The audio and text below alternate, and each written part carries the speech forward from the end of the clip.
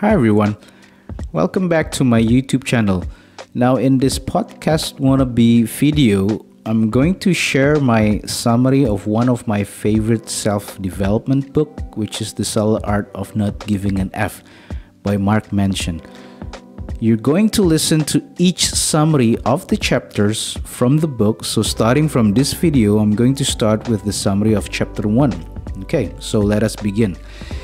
Now, as you know from the title, The Subtle Art of Not Giving an F is a psychological type of book that gives you a different, straightforward, and no BS method to live a life which is not always happy and fulfilling. However, it gives you a more meaningful and self-centered way of only what's important to you and your surrounding. And by the way, the book packs a lot of F words, okay? So be careful when you read this book. Now, from this book, I found that there is one powerful quote, which is this: who you are is divine by what you're willing to struggle for. Okay, let's start by chapter 1, the summary. Now, Mark Manson, the author, begins his guide by stating that what individual people do wrong is irrationally focusing only on the positive. By doing this, we end up in a loop of reminding ourselves of what we lack.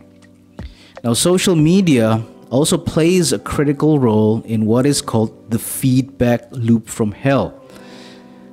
We are regularly bombarded with visuals, pictures, videos on YouTube, Instagram, Twitter, Facebook, and other social media, which portrays the perfect life of others.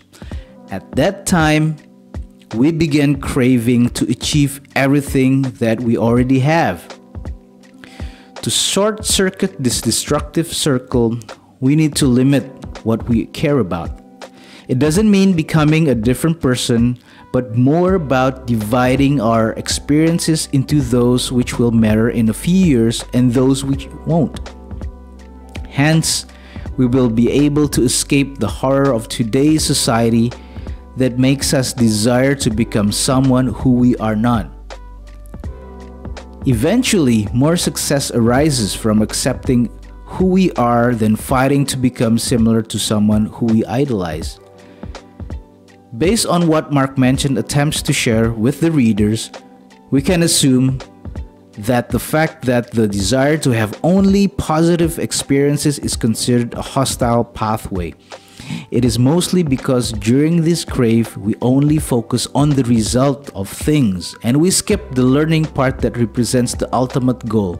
We tend to skip the process. The same thing applies when we care too much about unimportant things. Mark thinks that we ought to imagine that our worries are limited, and we essentially need to sort everything based on their priority. Thus, by doing this, we will manage to avoid becoming another prey for the business industry that will try to feed us with all their products by convincing us that we are in desperate need of them. So that is the end of chapter 1. I'll see you soon in chapter 2. All right, see you soon.